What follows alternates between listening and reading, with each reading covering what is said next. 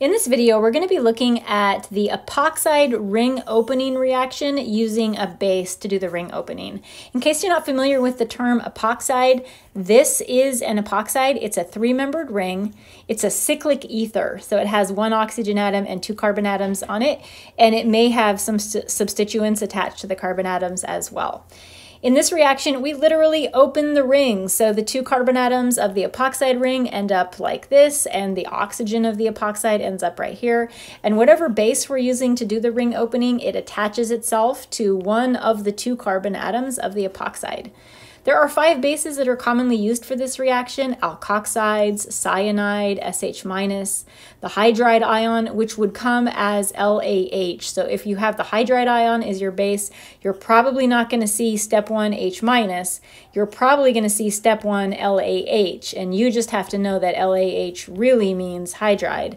And then last but not least, an R-, which is probably going to be coming as a Grignard reagent. So over here, step 1 would be something like CH3MgBr, and you would know that that meant your base was CH3-.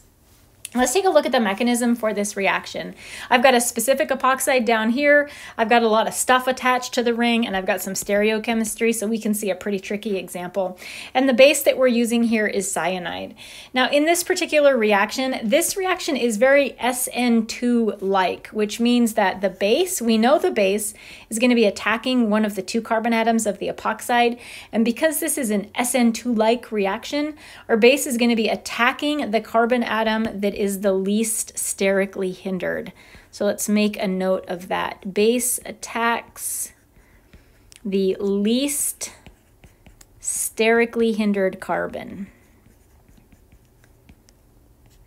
And we want to take a look at our epoxide that we're working with here and figure out which one of the two is the least sterically hindered. This carbon atom has got 2 alkyl groups on it, and then it's part of the ring. This carbon atom has 1 alkyl group and 1 hydrogen, and it's also part of the ring. This carbon atom, because it has a hydrogen on it, it is the least sterically hindered of the two. So for this particular reaction, the cyanide is going to be attacking at this carbon.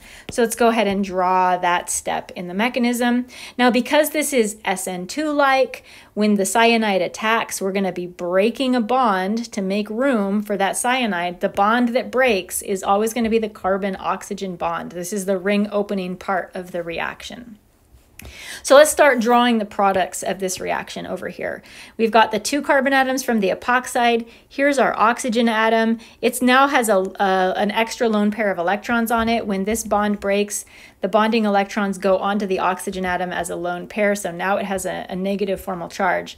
This carbon atom of the ring, we didn't do anything to that carbon atom, which means that there has been no change to it and no change to the stereochemistry at that carbon. But what about what's going on over here? So we know over here we've added the cyanide, we still have the hydrogen and the methyl group. Since this is an SN2-like reaction, not only is our base attacking the least sterically hindered carbon, it is also causing inversion of stereochemistry, just like SN2.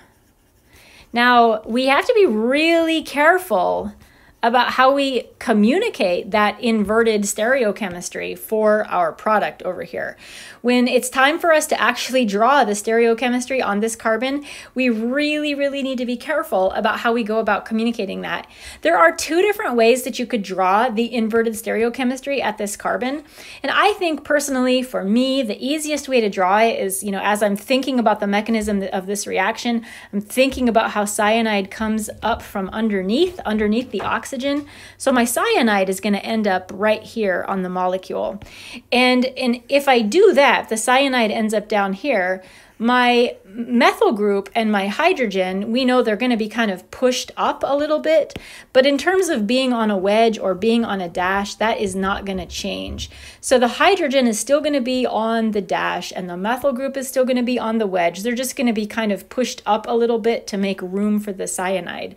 So this would be one proper way to communicate the stereochemistry at this particular carbon atom. Another option that you have that I don't really think is an easy way to think about it, So another option that you would have, let's redraw this guy, would be to literally invert, I forgot my propyl there, so literally invert the stereochemistry in terms of your wedge and your dash. If you do that, however, you've got to put the cyanide, or whatever the base is, you have to put that particular bond in the same position as the original carbon-oxygen bond. And like I said, I feel like this, at least for me, this is not quite as intuitive. I don't really like to do it that way. So I like to think about it this way because my brain is thinking about the mechanism and thinking about the placement of the cyanide ion and thinking about the fact that these substituents are just being pushed upwards, but they're not changing from wedge to dash or from dash to wedge. So I like this method right here. After this particular step of the reaction, don't forget we have step 2, H2O, and you can probably anticipate what's going to happen in this step because we have that O-. All that we're trying to do here is protonate, and that's going to leave us with, we'll clean the molecule up a little bit, make it look a little bit prettier. I don't know why I wrote CH down here. It's a CN. There's our wedge hydrogen. Here's our OH group, and our ethyl, and our propyl. And there's the product of the reaction.